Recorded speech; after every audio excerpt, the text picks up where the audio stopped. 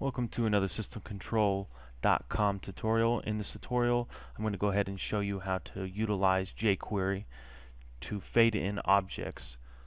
So to get started, we need to go ahead and we need to make our HTML page structure. You should already have an understanding on how to do that before you start this tutorial, but if not, I'm going to go ahead and walk you through it anyway. Go ahead and get started. We're going to put in our doc type. And we're going to have our head, and we're going to have our body, and we're going to end our HTML. Okay, so once you're here, we need to head over to Google and find already hosted jQuery. So to do that, we're going to open up Google, and we're going to type in jQuery hosted Google. And it should be the first one that comes up.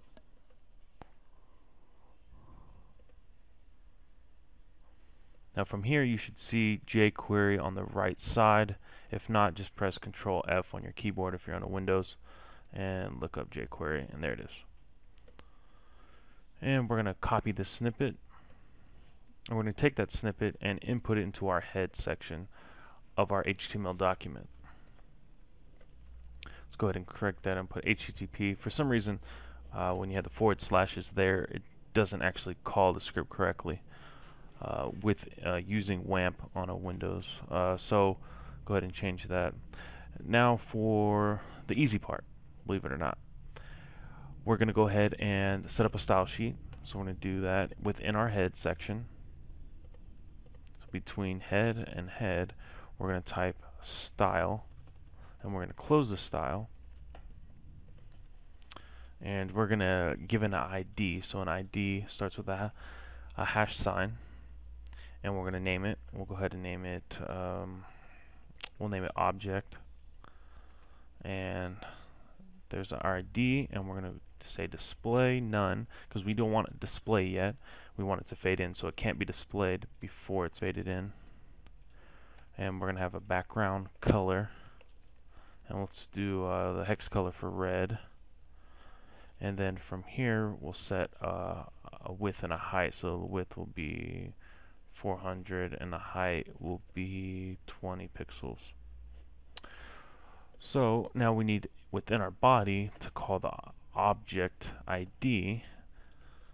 So ID object, and we can say some text, and we'll go ahead and close that div.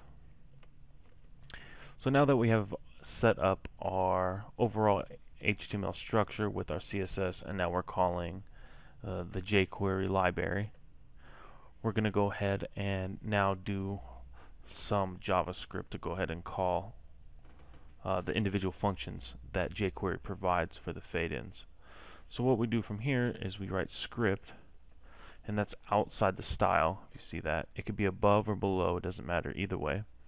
And go ahead and in script, if I can spell it right, and then we're going to make a function, and we'll say function, and we can call it whatever we want.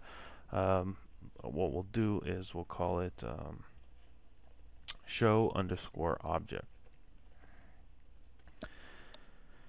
Now from here we need to call that ID, which is called object, so it's a $, then parentheses, and then we have quotations. Now within the quotations we're going to have a hash sign, not a pound sign. Unlike my other videos, I'd call it a pound sign. It's actually a hash sign.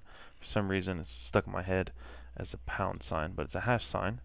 And then we have the object, and the reason why it's a hash sign is because it needs to follow it as an ID and not a class. So we'll spell it the same, object, and then after the last the closing parentheses we're going to put a dot, and then we're going to say fade, and then uppercase I in, so fade in with the uppercase I, and then another parentheses. Then we're going to go ahead and end it with a semicolon. So within the fade in, we're going to put the number of seconds, well, it'd be the milliseconds for it to fade in. So 1,000 milliseconds would be 1 second. So we're going to put 6,000, so that'll be 6 seconds. And for this to actually happen, we need to call this function. So if we were to check this now, if I were to save this and open up my browser and load the page, nothing's going to actually happen. And the reason is because the function's not actually called yet. And to do that, you can either do a on-page load, or we can just call the function here. But let's go ahead and do an on-page load.